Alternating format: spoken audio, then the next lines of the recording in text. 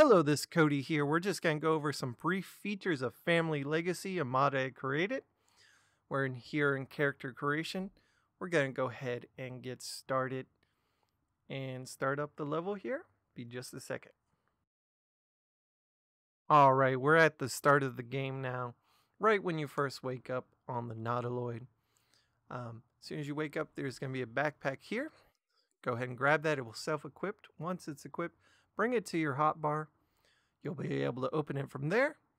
You'll be able to get a ring and a note. If you follow the note, it will power up the ring later on.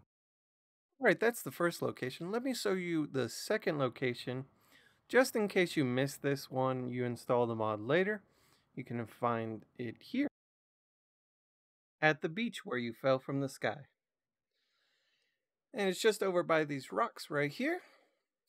So same deal as before. As soon as you equipped it, drag it down to your hotbar, open it up, and if you did miss anything on the first bag, this will have the ring included as well. And here are the gems the note was talking about.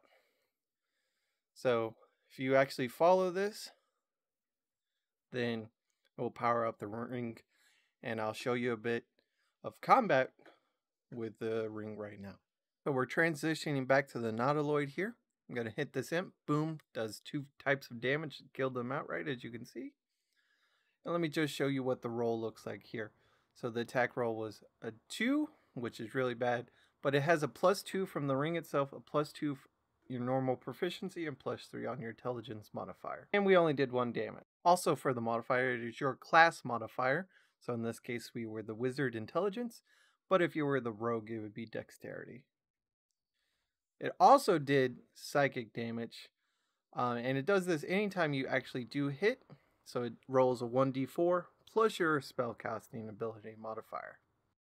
Now, if you stuck around for the video this long, it's time to show you a little preview of what to expect. As you can see, you can now fire 3 times Ghostly Blasts, and you get to see the armor a little bit here. I'm going to show you slightly more here in the preview menu, and there's a small thing of what it actually does. I want you to have the most wonderful day. Bye.